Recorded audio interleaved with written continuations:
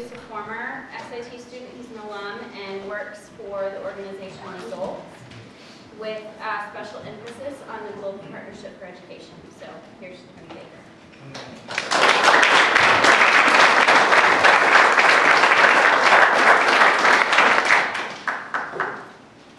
Thank you, Sarah.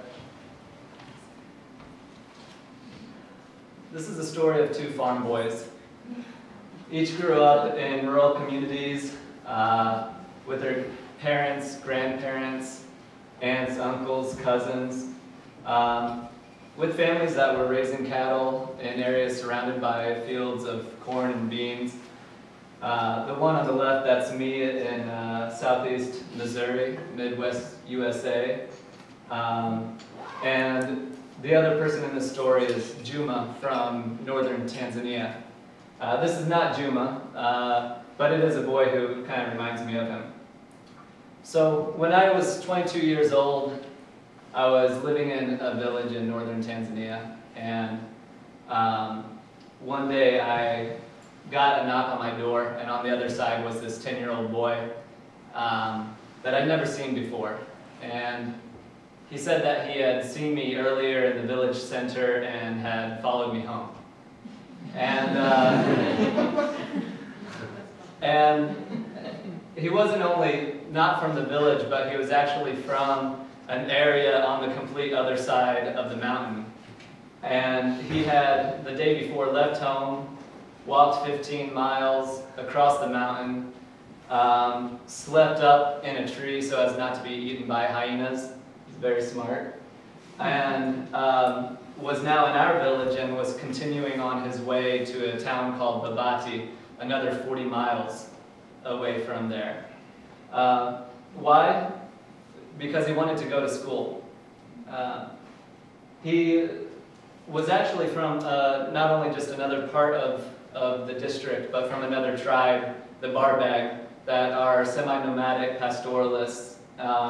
And his parents, like many of the parents in that community, don't send their kids to school. It's not conducive to their semi-nomadic lifestyle. The quality of education hasn't really been built and hasn't been adapted to meet the needs of that community. They're not really seeing the value of education, and it's not really benefiting their way of life. So what he had heard is that he has a uncle in this town called Babati, and he had left home to go hopefully stay with his uncle and go to school. Already at this young age of 10, he had identified that education was his own path and what would lead him to a future that he would want. And he was braving everything to do that. He had left home, he was traveling through the wilderness, and all on the gamble that his uncle will receive him so that he can go to school. So, and he was hungry. He stopped by my place hoping to at least get some food. It was about lunchtime. I had a couple of ears of corn on the fire inside. I went in, grabbed one, gave it to him, and in a gesture that just epitomizes the limitless hospitality that you'll find all over Tanzania, he immediately snapped the ear of corn in two and gave me half, despite what you would know is his own incredible hunger. I assured him that I had another inside, and we talked a bit more, and before he left, we went down to the field and grabbed a few more fresh ears for his journey, and he was on his way.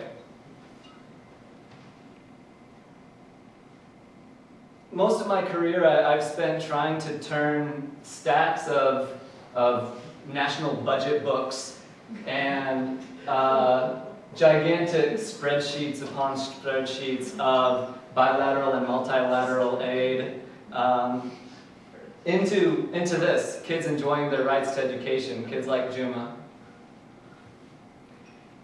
But this story actually has a second beginning right here in Vermont, in SIT, with the education that I got here, as well as the experience that I got from working with the community in this area. This is a tool developed by SIT professor Jeff Unsecker, and it's an advocacy planning tool. It's something that you can see here that is kind of a roadmap to, you have this problem and how do you get to the solution and who has the power to implement that solution. And something running from identifying the problem to the cause of that, to the solution, to the policy objective of that solution, the message, all of these activities that will carry the message, and then how it gets to your targets, either directly or through the media or sometimes through the public. It's something that I took and literally started using in Tanzania. And when I said literally, I meant literally.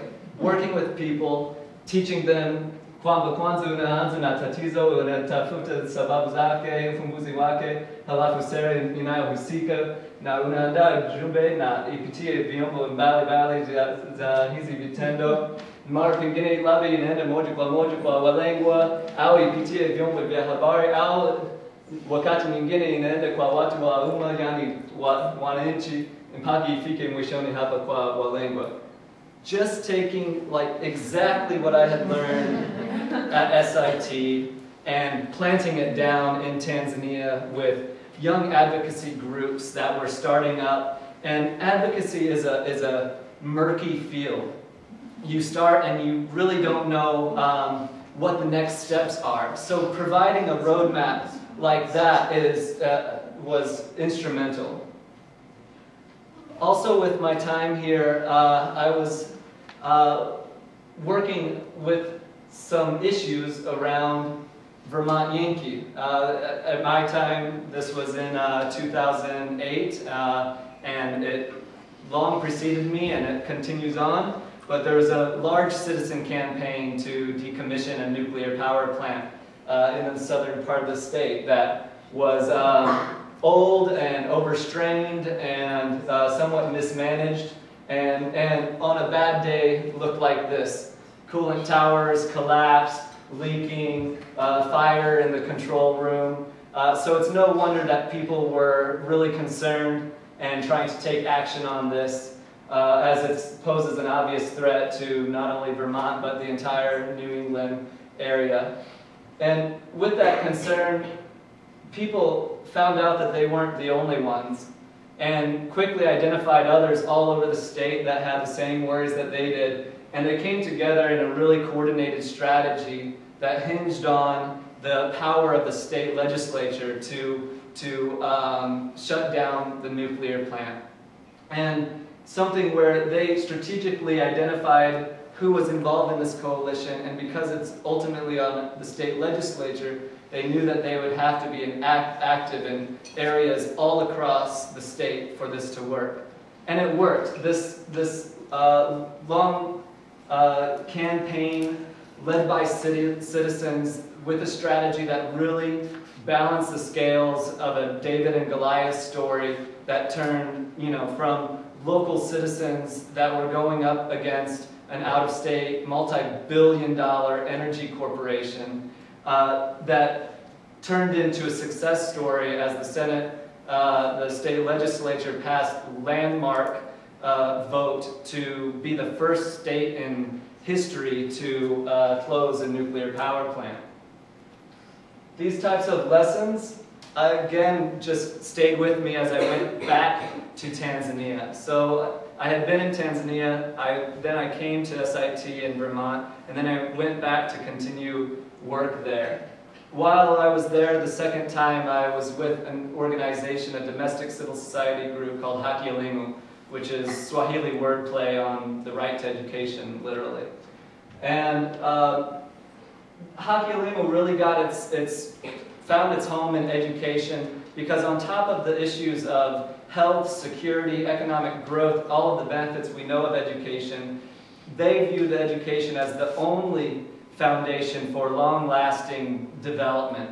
That only through an educated and active citizenry can you build your nation, hold your government accountable to really reach true prosperity. And education was their entry point.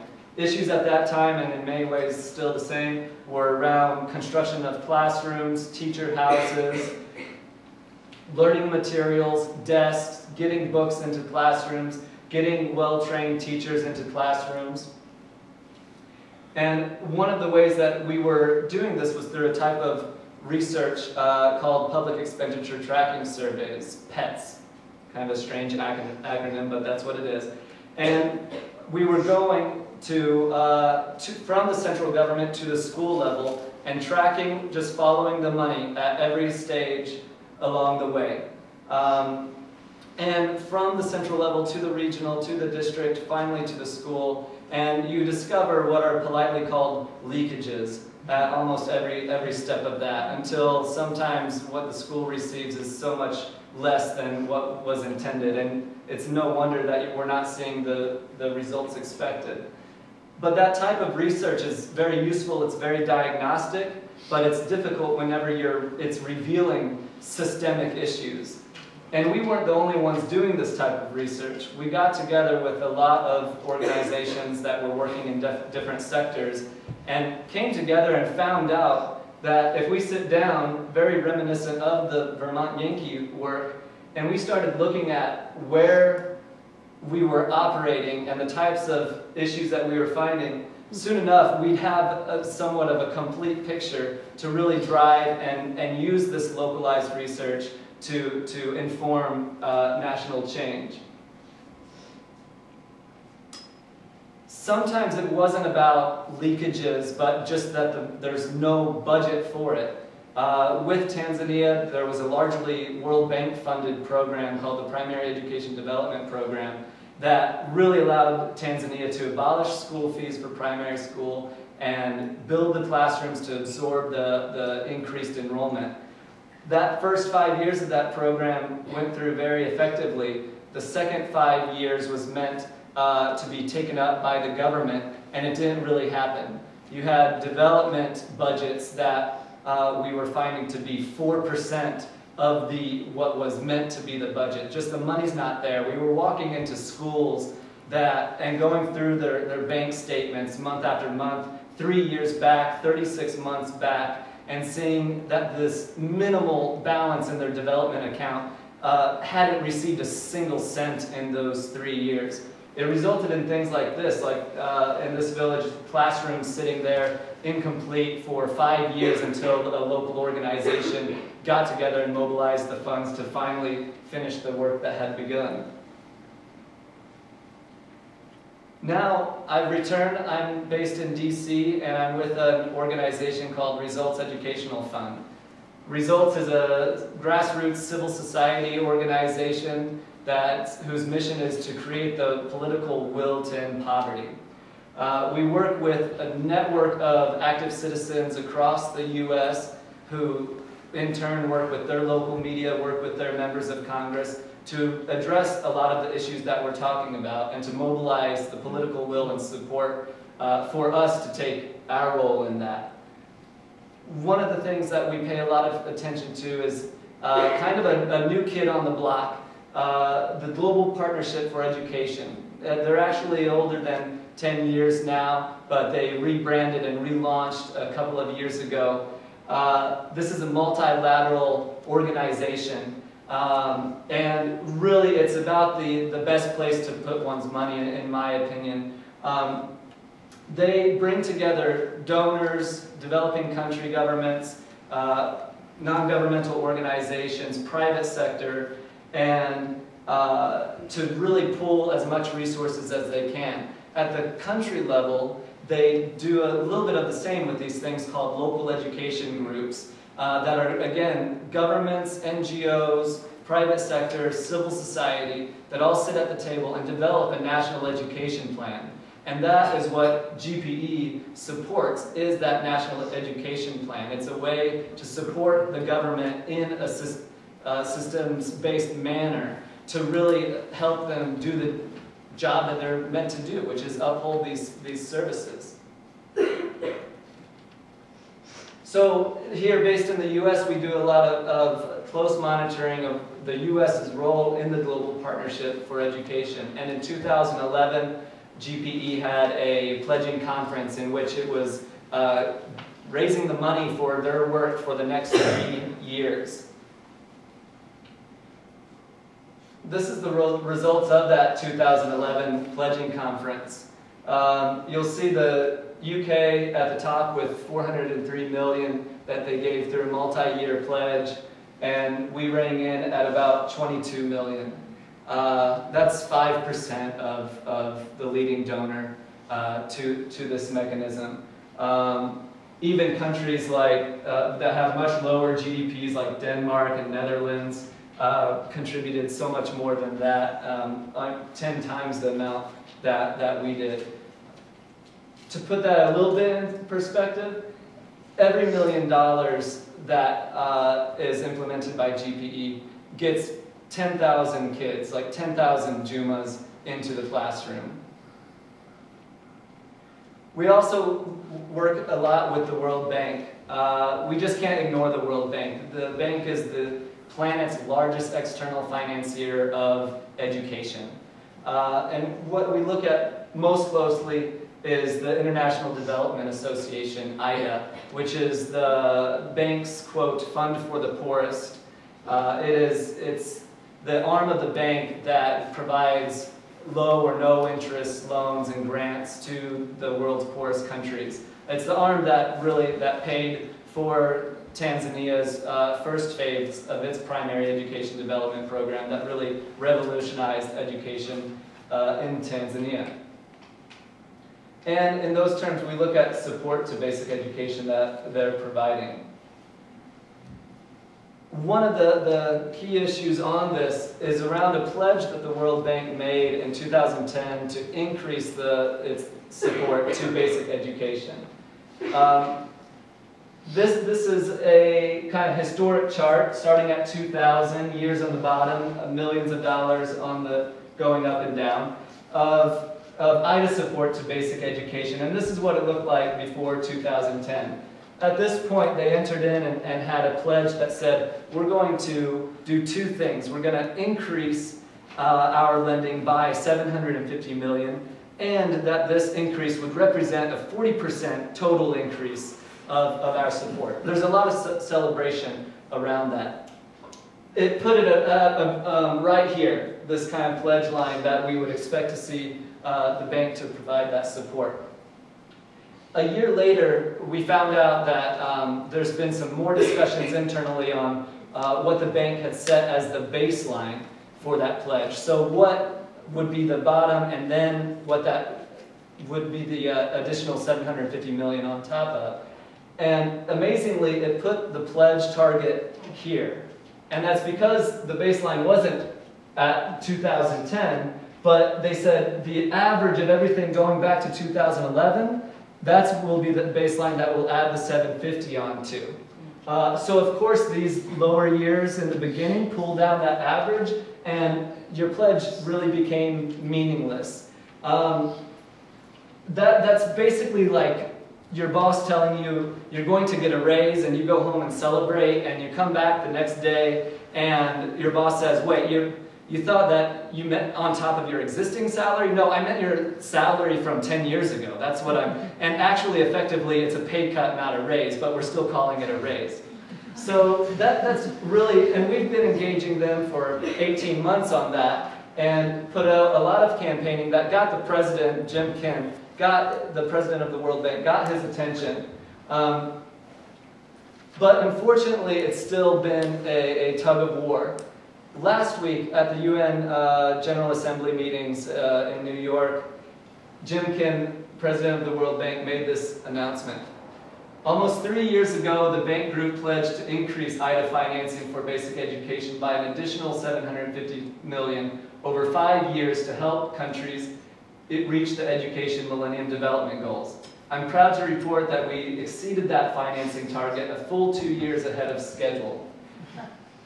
What does it actually look like? We've been warning the bank that the way that they're tracking this pledge could actually amount in a decrease in support while claiming an increase. Now they've claimed that increase. What does it actually look like?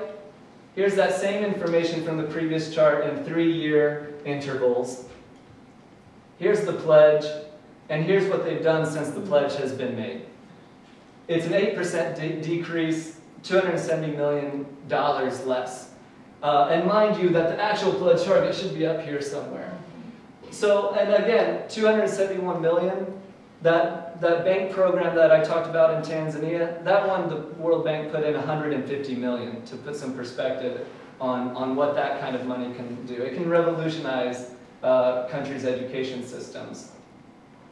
Sometimes these kind of aggregate figures can mask other things within that. So maybe one can say, well, maybe there's been great increases in priority areas, but the overall is still lower.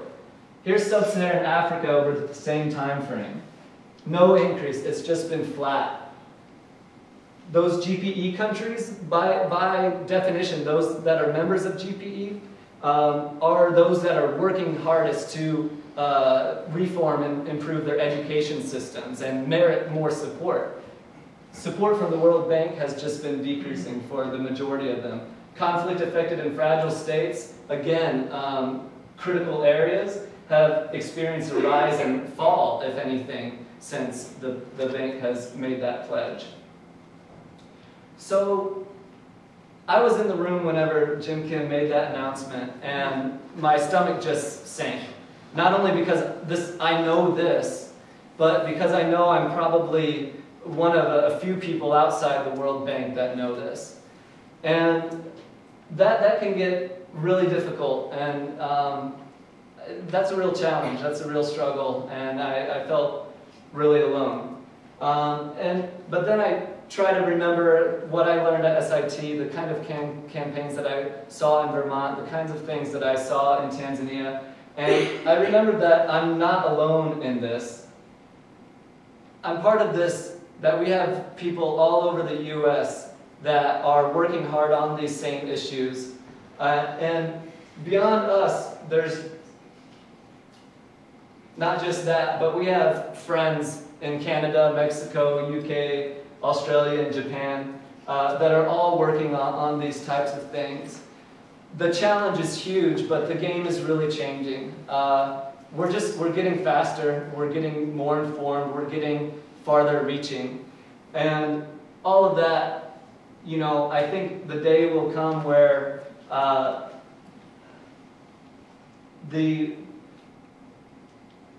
if you look at this map and think about that coverage, I really believe that the story is changing so much that it's not only going to be about getting kids like Juma, upholding their right to education, helping them getting into school, but as this movement proceeds, they're going to be very well involved and part of the movement and upholding their rights, all of us as a collective. Thank you.